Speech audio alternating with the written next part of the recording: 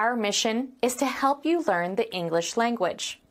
We have created easy-to-follow, free educational materials for those seeking knowledge of English.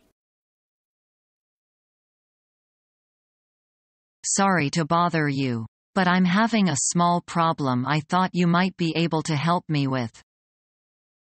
Sure, Paula, shoot. Well, it is about Ms. Connors, the landlord of our rented house. Yeah, what happened? The dishwasher broke down. I had the repair done and deducted the cost from the rent check. And so?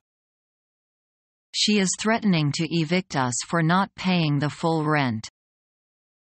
Hold on, Paula, it does sound pretty serious. But I'm sure you can work this out. Well, you are over at the law school. So I wondered if you would mind coming with me when we talk to Ms. Connors. We're supposed to meet with her tomorrow night at 8. Sure. I'd be glad to help you straighten things out.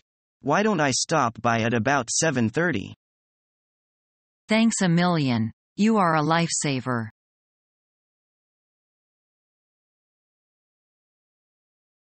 Hello, Stephen. Annie said that you and Julia have had a quarrel, haven't you?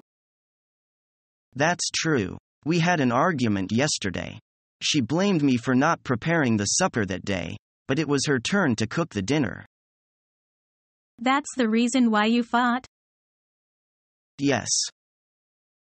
You two are always quarreling over little things. That wasn't my fault, but she said you're a disgrace to me. I'm about to explode. Are you still mad at her now? To be honest, I'm not, and I regret a little what I have done. Will you apologize to her? No way. It's her who should apologize.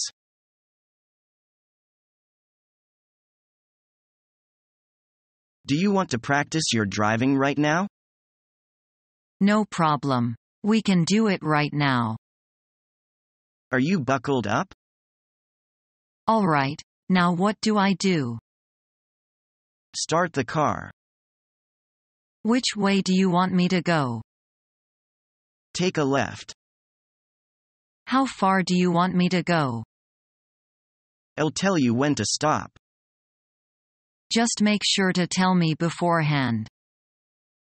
We're back now, so why don't you try parking? Well, that was fun. Let's do it again soon. Become our student and get access to effective and free educational materials.